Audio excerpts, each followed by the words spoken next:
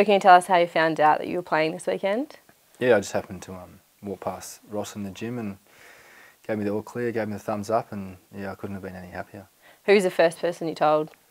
The first person, I went back to my locker and grabbed my phone and messaged Mum and just said, got the all clear from Ross. So What was her reaction?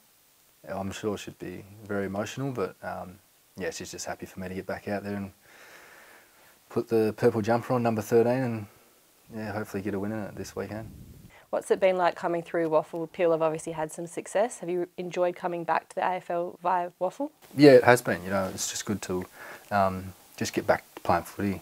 Obviously, I've been out for a very long time, and yeah, down at Peel, the boys are going pretty well. I think they're sitting third on the ladder, and yeah, it's just been good just to get back playing football.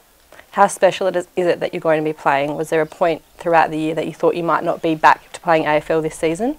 Yeah, there was. You know, I was gonna quit, but I was gonna sit out for the rest of the season. But I sat down with Ross and went through a few things, and yeah, I'm just happy I didn't put the boots away for the season. How important was that conversation?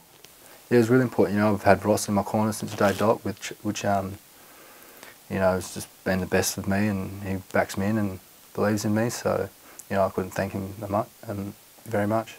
Ross often talks about the support from your family. How important has it been to have them behind you? Yeah, it's been really good. You know, me and my mum speak every day, along with my brothers and sisters, and yeah, I'm just really looking forward to get out there on Sunday and run out in front of them.